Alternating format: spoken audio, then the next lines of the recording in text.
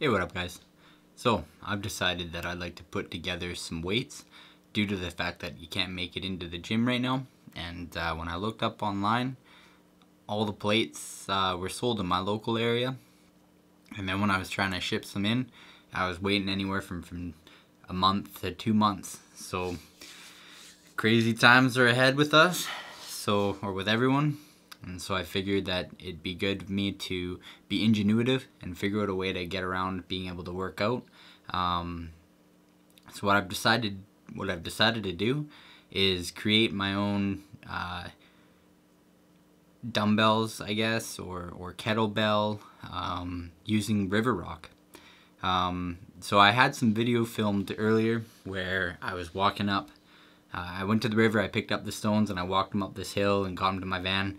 And then it turns out that the film from my camera, my cell phone, was filmed at 30 FPS. And well, the film that I filmed with my camera is at 50 FPS, so I can't make the videos match up. And so I've had to kind of scratch that and just kind of come to you guys with just a short intro and jumping right into just making these stones after getting them home. So yeah, hang out with me for a little bit. Come check out the weights that I put together. So got back from the river and I got my river rock, and I even brought it home and weighed it up. And if you guys can believe it, this big rock right here, just 1 second, this big rock right here, that one weighs 120 pounds. It's almost 130, but who's counting, right? And this little guy right here, that one there was 50 pounds, 40 pounds. And that little tiny stone, 20 pounds. If my math is right, what do we got? We got 120, 150, that's 70, 80, 90, 100. So we're at 200 pounds. And then the little guy there, 220 pounds. So we've got 220 pounds worth of weight. And altogether, starting this endeavor, that's like I had to buy a hammer drill. It cost me 80 bucks off of Facebook marketing there. I found somebody who was selling one pretty cheap. So even with the impact drill and all of the attachments that I'm about to make, it came to about $200. So even with it being 200 bucks, $1 a pound, I'd say that that's a pretty good investment. Now here, I'm just going to show you some of the tools that we're going to be using today. So if you check this out, we've laid this out, and I'm going to go over some of the tools here for you. Let's see, so we've got some eye hooks. This one I think is really cool because what I'm going to do is attach that, and it's going to be for grip training. This one's going to be like the Denny stone, but it's going to be a little bit smaller. And I'm hoping to just attach that to something and you know, just be able to flex my fingers around it just to get good grip strength going. So we got that guy, and then we've got some eye hooks, and that's what we're going to use to attach inside the stone, so then that way things can be clipped onto it. And what you have to do in order to attach these is you're going to have to use some anchoring glue. Now this is probably one of the more expensive parts of the whole build because well, this little bottle was 30 bucks. Now there are bottles out there that have 2 spouts on it and they are resealable. So if you do a run of 1 set of stones and then you can save it on for a little bit later. That's the hope anyway. I'm not too sure how long this stuff will sit with it being covered like that, but I'm hoping to at least make another 4 or 5 stones. I could have made more, but for the sake of just getting this video out, I wanted to just get this started. So we've got that. I had to go out and buy a brand new drill bit. Now this drill bit here is just a carbide tip. Oh, I'm showing in the camera. This is just a carbide tip. It has to be an impact drill, otherwise it's not going to get through the stone. So it's a masonry bit. So if obviously on the camera there it's not going to show too well, but it's pointed because I'm showing you guys the wrong end. So at the end there it's pointed. So what's happening is this is jackhammering down and turning at the same time, removing some of the debris. So it's got to be a carbide tip, preferably a masonry drill, and preferably also diamond. I went cheap. I just went with $13. So this will probably only last me for these stones, and then that's done. It'll be finished. Okay. So then to attach all of the equipment, I've got this carabiner hooked up to 3 feet worth of chain that's then put inside of a plumber's pipe. Now you don't have to go with this particular plumber's pipe. I did because it was already cut, but you are paying for it for the fact that it's already cut and already riveted. So if you want to go cheaper and make more handles, obviously buy a couple linear feet worth of it, and cut it yourself with the angle grinder, if you got one. I do think that Lowe's or Home Depot will cut it for you, so that's something to keep in mind. So I've got another handle here just to kind of show you guys how I was stringing this all together. So you just feed the chain through, and then once you've fed the chain through, it's pretty self-explanatory. You just connect it into the other carabiner there. So another little project that I'm going to do is with these stones, I'm going to make a tire that I can pull and drag in the alleyway. So what I've done here is I've just used, I've got one of these little trailer hitches or truck hitches. So in that way, I'm going to put an eye hook in a tire. I'm going to fasten that to it, and then this is going to give me something to add, whether it be rope or lanyard line, anything like that. I'll be able to pull with the tire. Obviously you don't have to do this. You could just use an eye hook and then that's it, but this just allows me to have total freedom on hooking up anything, any type of rope, any size, doesn't matter. Whereas like with this, if you notice, there's only an inch, maybe half an inch there. It's probably half an inch hole, so this just gives you more freedom. So yeah, some of the things also that you're going to need. You're going to want to have some ear protection, because obviously you're going to be drilling. And then some eye protection. So got the drill sitting there, and I'm going to drill these stones. I don't really think you guys need to see that. It's pretty self-explanatory. Just make sure that you're all straight and lined up. And what we'll be using is a 3/8 bolt. So we'll need a 3/8 drill bit. So keep that in mind, obviously. Yeah, check it out. I got my badass shades on. So these are, I just want to do a little reminder. Don't forget your safety protection. You know, heaven forbid you guys try to sue me because I didn't tell you to do it. Don't forget your eye protection and your ear protection. Alright, because obviously you're going to be drilling into this rock and it's going to be really loud. So it's the next day, and I had to actually go out the other day and get a new drill bit.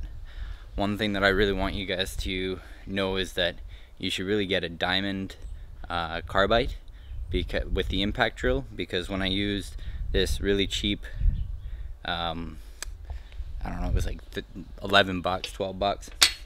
When I used that really cheap drill, it only managed to get through 2 of the stones. Now, I was pressing really hard when I was doing it, and the one thing that I can also say is let the drill do the work. Just start it off slow, press it in, and just let the drill do its work. Otherwise, I mean, that might be another reason why this drill bit's all mangled. I don't know if you guys can see that, but the tip's just completely flat. And then I'll take you over to this other drill bit, and I managed to get through those 3 stones there. I don't know if you guys can see it, but this drill bit here, it managed just fine, and it didn't even really go down in the tip at all. So yeah. So anywho, these 3 stones are now drilled up, and the next step is to put in this anchor glue. And let's see. So what we need to do here with this anchor glue is we're going to open it up, and then we're going to spread a small amount of it out and make sure that it's coming out evenly, because obviously it's I believe it's a 2-step epoxy in the inside of this container. And We just need to make sure that it's coming out all nice and even, that it's all one color, not separated. And then we just fill these holes, put the anchors in, and then we'll wait 38 hours. Alright, so we've got the rings in now with the glue. And if you notice, see if I can zoom in. This one here's got a little bit of a black around the edges. But what I'm noticing too is that when it's fully mixed, it's actually more of a brown. So this one, of course it's obviously the heaviest one. So one of the things that I'm gonna have to watch out for is this coming out just due to the fact that the epoxy didn't mix well. And the only reason why I'm showing this to you guys is obviously for a learning experience. It doesn't need to be Instagram perfect. And what I'll do is, if it does pop out, I'll just re-drill and reapply. The sweet thing is this brand that I got here, Sika Pro Select. It actually comes with 2 nozzles, and it also comes with a cap. So I wipe down the cap and then I just put it on, or wipe down the tip and then put on the cap. So hopefully I should just be able to get that cap off, and I can reapply if I need to. So yeah, each of these are all done. I'm not really too concerned about what direction the carabiner sits. I mean, maybe that one could totally be turned that way. There we go. So yeah, there you go. Yeah, we'll wait 48 hours or 38 hours, and then we'll test them out, see if they come apart. It's the next day, and the stones are cured. All the eye hooks are completely fastened, and they're not going anywhere. It said on the bottle that it would only take 2 hours to cure, and of course I demoed them as soon as I could. But I would obviously invite the idea that you should always give it a day before you really do any heavy swinging. So some of the things that you could do differently with these stones. One thing is that I don't have masonry bolts in here, eye bolts. So what a masonry bolt is the masonry bolt is actually one welded piece, and it's meant for heavier loads. I don't think these were rated for 350 pounds, and obviously my heaviest stone here is only 130 pounds. Yeah, it was 127 pounds, this stone, if I remember correctly. So obviously these are gonna work just fine. But if I had like something like the Denny stones or something heavier, 350 pounds plus per stone, I would definitely want masonry bolt in these. Yeah, so let's just show you guys how I got this all set up. Let's see where we're at with the camera here. Okay. So what I've done is I fastened a chain with some plumber's pipe on to make a handle, easy to curl with, also easy to do any sort of kettlebell swing with. But what we'll be doing with that bigger stone there is things like goblet squats. So I'll set up like a box, or if you look over here, not that it's safe, but I could do some goblet squats right there, and putting the stone down into that little hole.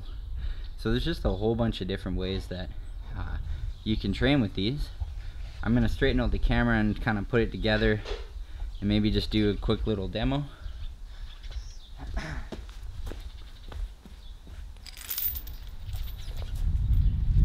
Just gonna see what that looks like.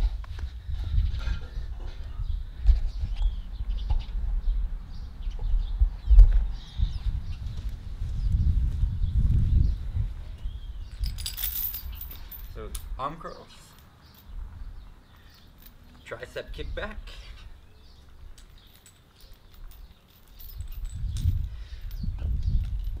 front raise, lateral raise. Ooh, that's a tough one. Alright. And then obviously you got your kettlebell swing. Although, you know what? With this, you're going to want to make the chain a little bit longer. Otherwise, you're going to nut yourself. Let's do that.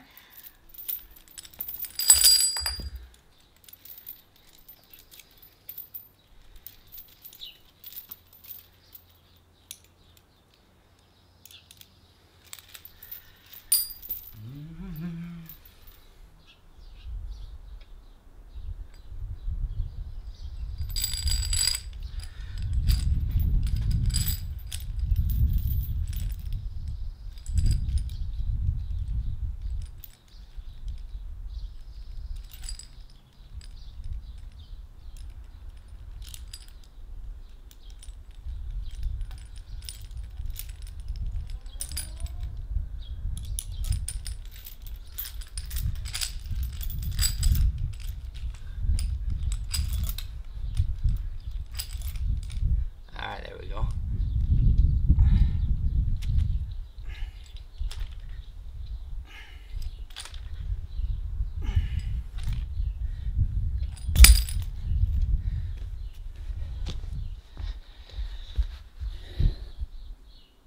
Sweet, so here, we'll try a little bit of a heavier stone.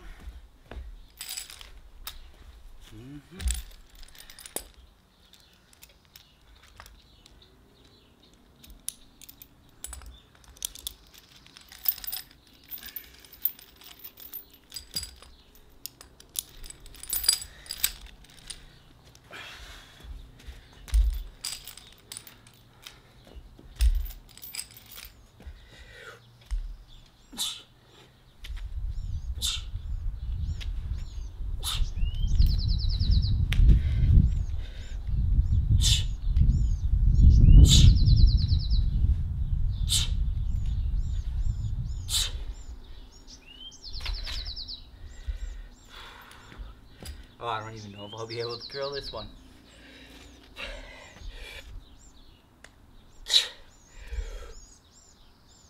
Nope.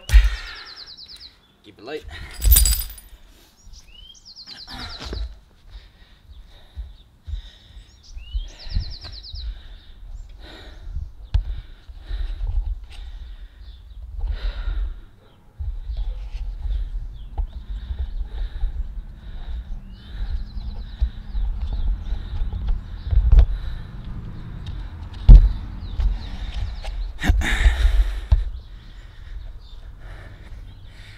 So there you have it.